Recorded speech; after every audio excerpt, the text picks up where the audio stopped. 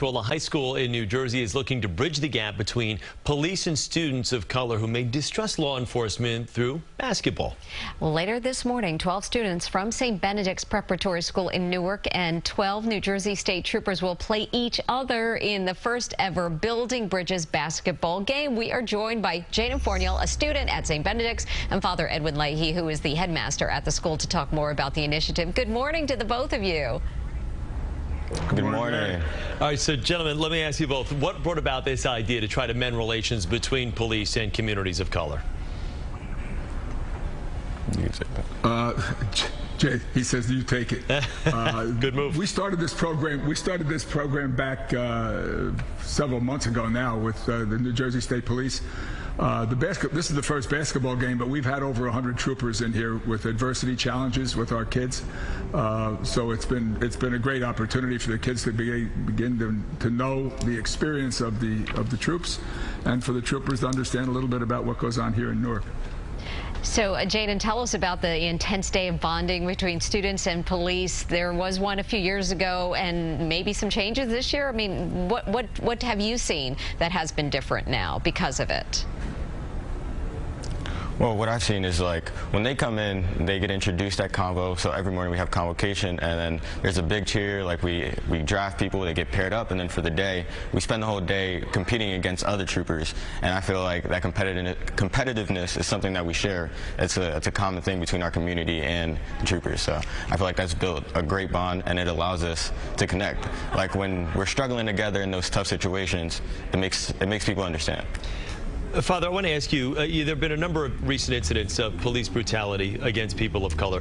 Why are initiatives like these needed, and why is it so important to be creative like this, introducing basketball into the equation? It's important, I think, for it's like seeing your teacher in the supermarket.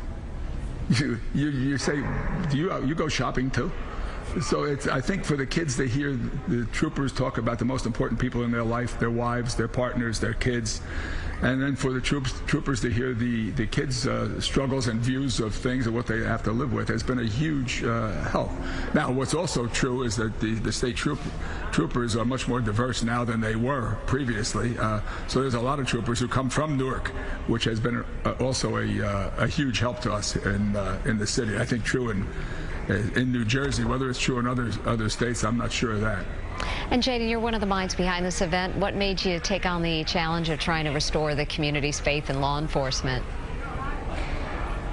Well, one thing for me is I never really had trust in law enforcement, so I know a lot of my peers share that same distrust of the law enforcement as well. So I feel like I wanted to spearhead this because that's something we can all bond over, right? Like, I mean, again, that competitive edge we all have, and I feel like like Father had said, we don't often see them as humans. We see them as just people who come after us or things like that. And then once we really connect emotionally and understand that they have the same struggles outside of their workplace, then I feel like that's when we really come together. So Jaden, this was his idea. Yeah, well, that's just it. This was his idea. You deserve so much credit, Jaden, for being mature enough to come up with something like this. But let me ask you this, playing off of what you just said, has your perception of the police now changed, and have you recognized a change in perception with some of your friends as well?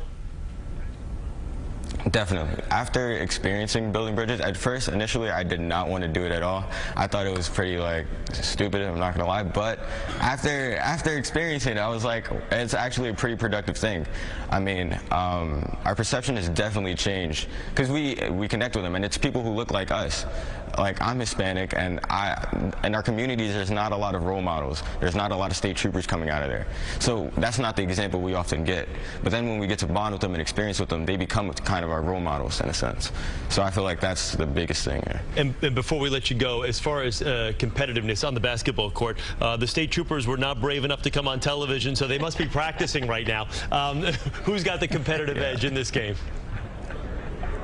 Well, they've got the height advantage, but they're also breaking 40 apiece, so we'll see. Jaden. We're kidding about the Troopers. That not being brave enough to come on television.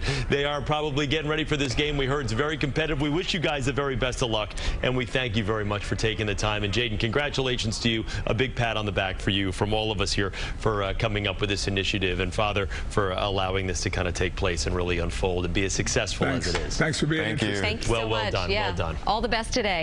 If you'd like to learn about the Building Bridges Project, we do have a link to the program on our website. You can go to cbsnewyork.com, and later tonight we'll have a full report on what ends up happening at the game. Can't wait for the highlights. Can't wait for the highlights. All right.